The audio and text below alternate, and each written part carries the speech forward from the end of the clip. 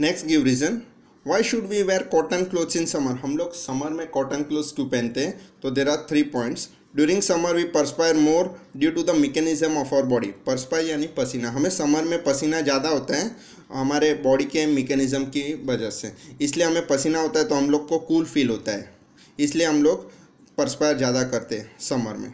Cotton is a good absorber of water. Cotton है वो पानी को जल्दी एब्जॉर्ब कर लेता है।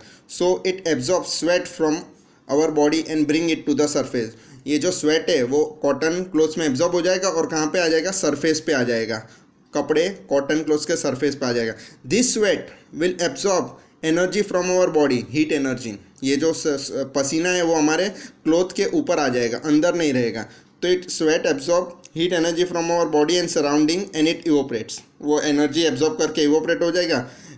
Evaporation gives a cooling effect, so we feel comfortable and we where cotton clothes in summer. Evaporation होता है और इवोपरेशन हमेशा कूलिंग इफेक्ट देता है। सब आंसर्स में ये पॉइंट बहुत ही इंपॉर्टेंट है। Evaporation gives a cooling effect. Evaporation gives a cooling effect. Next question, why do we C water droplets on the outer surface of the glass containing ice water. जो glass होता है ठंडा, यहाँ मैंने एक diagram बनाया हुआ है। ये डायग्राम में देखो, ये ग्लास है, उसके अंदर आइस वाटर है, आइस है और पानी है, तो उसके बाहर है ना आपको वाटर ड्रॉपलेट्स दिखेंगे। क्यों दिखते हैं? Y? Because the water vapour present in air. जो वाटर वेपर आजू बाजू क्या होती है? हवा होती है, तो हवा में वाटर वेपर होते हैं। तो वो वाटर वेपर क्या होते हैं? ये ग्लास को टच करते हैं और टच करके है ना वो water vapour lose its energy and condense. वो वाटर वेपर क्या होंगे? एनर्जी लूज कर देंगे और कंडेंस हो जाएंगे और वो that will convert into liquid. That's why we C water droplets. The water vapor present in air come in contact with cold glass of water. They loses energy and due to condensation get converted into liquid state, which we see as a water droplets on the glass. Okay, ये diagram खाली याद रखना है कि ये answer के लिए। Okay, why are we able to sip hot tea faster from a saucer rather than a cup? हम लोग जो सॉसर आती है ना, सॉसर में से हम लोग गर्म चाय जल्दी पी सकते हैं देन कप। कप में क्या होता है? सरफेस एरिया कम रहता है और सॉसर में सरफेस एरिया बढ़ जाता है। Saucer has a large surface area then cup. As surface area increases evaporation also increases. हमने ये पीछे पढ़ा था कि सरफेस एरिया बढ़ता है तो इवोपरेशन भी बढ़ता है, तो यही रीज़न इधर भी आएगा कि as surface area increases evaporation also increases and evaporation gives a cooling effect. So tea cools faster in saucer than cup. Next, how does water kept in a earthen pot मटका becomes cool during summer? जो हमारे घर पे जो earthen pot होता है ना, मटका, उसमें हम पानी रखते हैं तो समर में हमें ठंडा लगता है थोड़ा। वाई? तो ये डायग्राम अपन देखेंगे कि earthen pot है, राइट।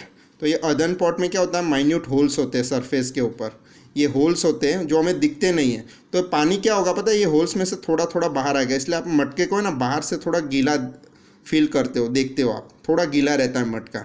तो when water comes to the surface, ये पानी बाहर आ जाएगा। ये पानी जो बाहर आएगा ना थोड़ा, वो क्या करेगा? Absorb heat from the surrounding and it will evaporate. वो इवोपरेट हो जाएगा and evaporation gives a cooling effect. तो मटका ठंडा हो जाएगा, तो मटका ठंडा हो जाएगा तो अंदर का पानी भी ठंडा हो जाएगा। ये डायग्राम याद रखना है, खाली ड्रॉ नहीं करना है। The earthen pot have minute holes on it. The water in the मटका comes out to the surface of the pot. ये minute holes में से पानी क्या होता है? बाहर आ जाता है, मैंने जो डायग्राम में दिखाया वो। And the water absorb heat from the pot and surrounding. वो क्या करेगा?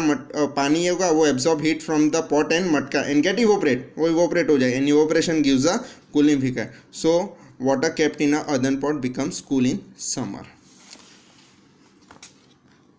Last topic, evaporation and boiling difference. The definition आएगा पहला डिफरेंस में, the change of liquid to vapour below it's boiling point is called evaporation, यानी below boiling point होता है। और बॉइलिंग होता है, this a process of change of liquid to vapour at its boiling point is called boiling process. It is a slow process, it is a fast process.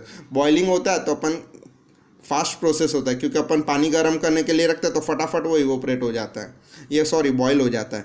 और evaporation होता है अगर हम पानी एक बाल्टी में रख देते तो वो 2-3 दिन बाद पूरा इवोपरेट होता है, यानी it is a slow process. Evaporation is a surface phenomena and boiling is a bulk phenomena. Boiling is a bulk phenomena यानी क्या होता है, पूरे में होता है. जब अपन कोई भी वाटर को बॉईल करते हैं तो पूरा पानी बॉईल होता है और वो इवोपरेट होता है, बराबर. पर ये इवोपरेशन में क्या होता है, जो सरफेस के पार्टिकल्स होते हैं वो ही एनर्जी एब्जॉर्ब करते हैं और ऊपर से स्टार्ट होता है. तो evaporation is a surface phenomena, it is a bulk phenomena, पूरे में होता है, बल्क.